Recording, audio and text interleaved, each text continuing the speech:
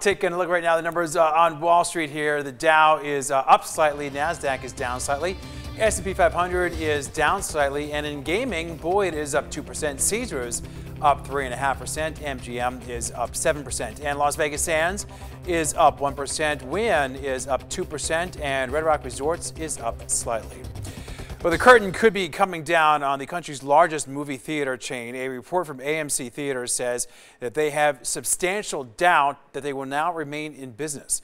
The company estimates that losses of more than $2 billion from closures during the pandemic, and even as some theaters right now start to open back up, new films might be delayed. Well, tomorrow the Labor Department will release unemployment stats for the month of May, and many economists predict that the unemployment rate will hit 20%. An additional 1.8 million people filed for unemployment benefits for the first time last week. The good news is the number of new claims is down week to week. And tonight's Financial Focus is brought to you by the Clark County Credit Union.